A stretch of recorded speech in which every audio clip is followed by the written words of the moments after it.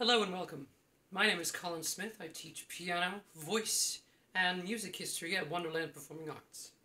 In this video we'll learn a few acting exercises, a few music basics, and a little bit of trivia towards the end of the episode. And without further ado, Mr. Colin Smith.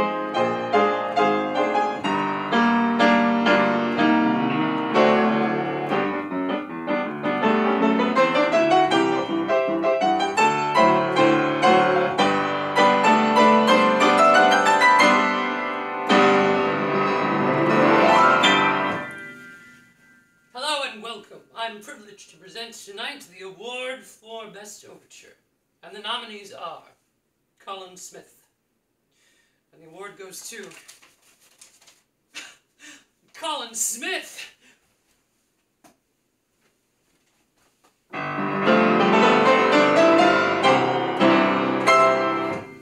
Thank you so much. I'm so pleased and privileged to accept this award, and I owe it to you, all of my fans. This is for you.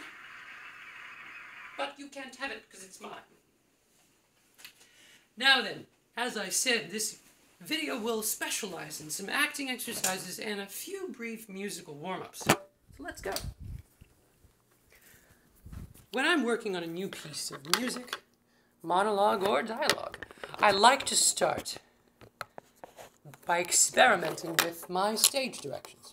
Now, these are very important, and navigating the stage aids you in following the directions of your director, as well as sharing the stage and maneuvering it with confidence. We have, of course, downstage. And upstage. Good. No? All right. Downstage. And upstage. Now then, naturally there is center stage where everyone can see you. Left stage, stage left, the actor's left. And stage right, the actor's right. Now you can do any combination of these. For instance, coming down right, seeing someone back here and moving up left. It's very important to move with confidence, but to keep your face towards the audience. So I'll start again at center. A friend is calling me up right, excuse me. And then I notice something's wrong down left. But now I want to tell the world a different story, and so I come center stage. Remember the motivations of your character, and remember what makes sense in your dialogue. Speaking of which, let's move to a few monologue exercises. When I'm learning a new piece of stage prose, I like to read aloud. This helps me gain the feel of what the words are as I say them and how I feel about them. My personal experience aids in learning, but also aids in the way that I say things. Reading aloud helps me connect with the emotion of the character. So step 1 is reading aloud. Step 2 is memorization. This is very important, as traditionally musicians memorize their pieces before they perform. They can connect with the drama within. Memorization can be attained in many ways. Writing it down, of course, is helpful. Writing it down 1, 2, or 3 times, so that the action of repeating the words in a physical manner, not just in a vocal manner, helps you remember them. Flashcards are very helpful. For instance, in dialogue, I might put my fellow actor's cue on one side, which would prompt me to remember my line, which is on the other side.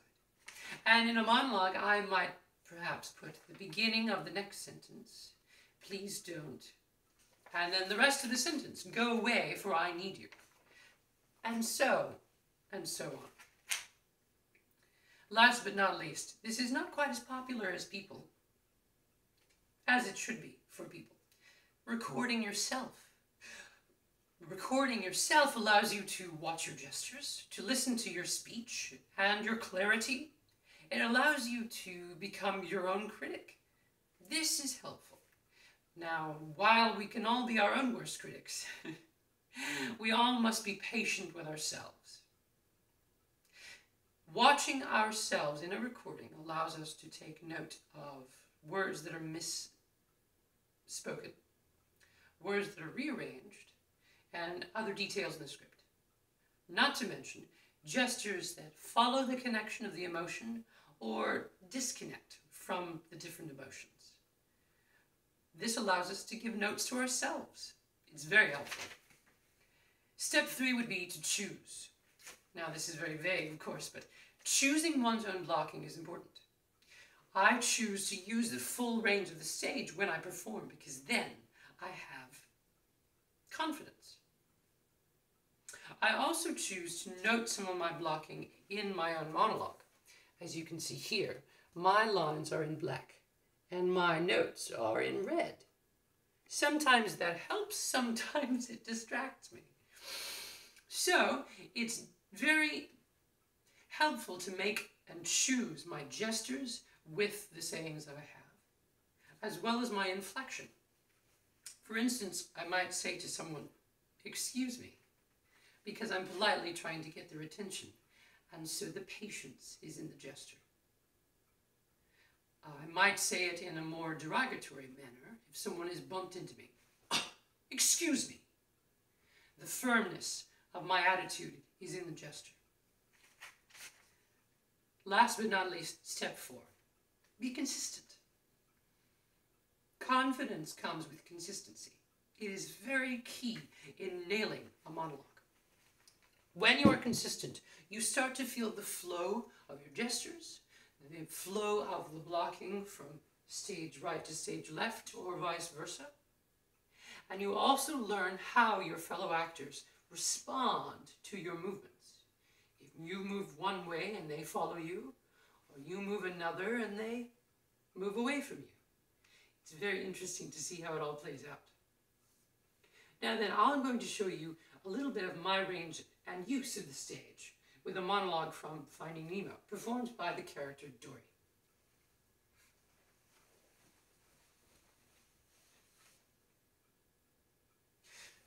Please don't go. No one's ever stuck with me for so long.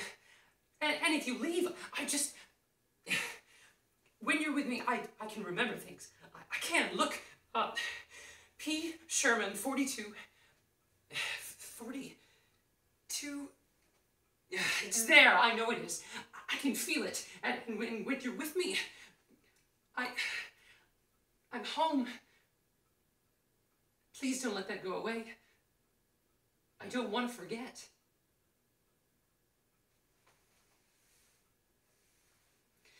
Naturally, following my own steps, I will go back and watch this video later and take all the notes unnecessarily about my performance. It's very important to see where I went and why I went there. Then, instead of using red, I'll use another color. My script tends to look like graffiti after a while. Anyway, as you can see, I made full range of the stage, and I think it's time for an intermission.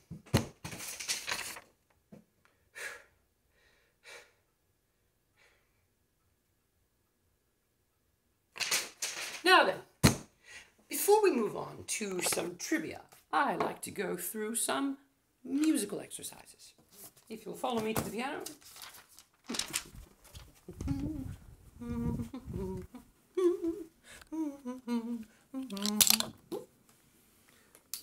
Now then, when we warm up, it's very important to start with humming. Warming up is very useful when we're practicing a song, a new piece of script or monologue. We're going to hum first. This treats the vocal cords very gently and allows them to come together. This is helpful when you're hoarse as well. So, open mouth but closed lips. Listen first. Your turn.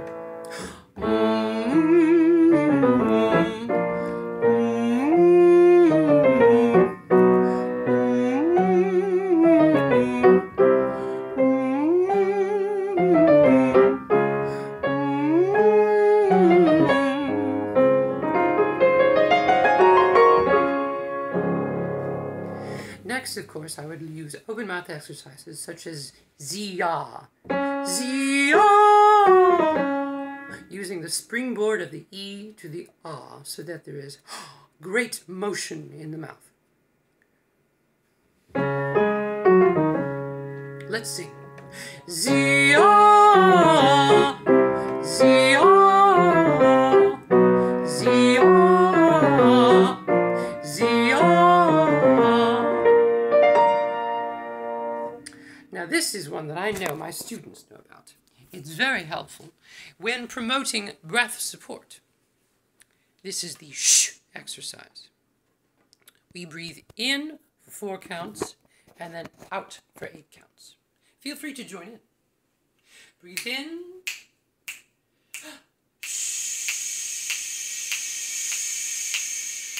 Good. Constant breath. Breathe in.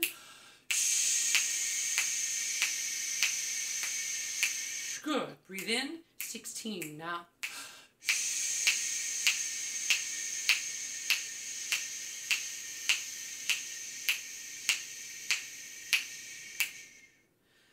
Nicely done. These are certainly helpful in the morning before you go to school. We don't do a lot of talking in school unless we're answering questions or talking to our friends. Teachers especially do a lot of talking in school. I always encourage new teachers to get into vocal lessons because it helps them remember to maintain the voice and learn about voice health. Now, I think I forgot something. Yes. My little nerd moment. Did you know that there are 3 different versions of Phantom that went to Broadway? It's true. One of them was just opera music, but with different words to fit the scene. That's cheating. The second, of course, was Andrew Lloyd Webber. My personal favorite came in 1997. Phantom, the American musical, is a much more classical approach to the story, with classical music, more operatic sounding, better costumes, and a more emotional storytelling of why the Phantom falls in love with Christine and what his fate is to be at the end of the show. It's a wonderful story, and I recommend that you look it up. Phantom, the American musical. Now let's move to my favorite part, learning about a musician's spotlight. Now, we have lots of musicians and composers throughout history that are worthy of learning about. My personal favorite is Laura Benanti. She's been very popular in recent years. Born in New York City, she was raised in New Jersey. At 18, took over the role of Maria after Rebecca Luker. Big shoes to fill. She was featured in such wonderful musicals such as Swing, Into the Woods, 9, The Wedding Singer, Women on the Verge of a Nervous Breakdown, very, very good, She Loves Me, and My Fair Lady. I encourage you to listen to all of these musicals and look her up in your free time. And now our show must come to an end. Today's episode was brought to you by the Dynamic Forte. And we finish our show with a quote from Judy Garland. It is better to be a first-rate version of oneself than to be a second-rate version of someone else. Good day from Wonderland, and I'll see you soon.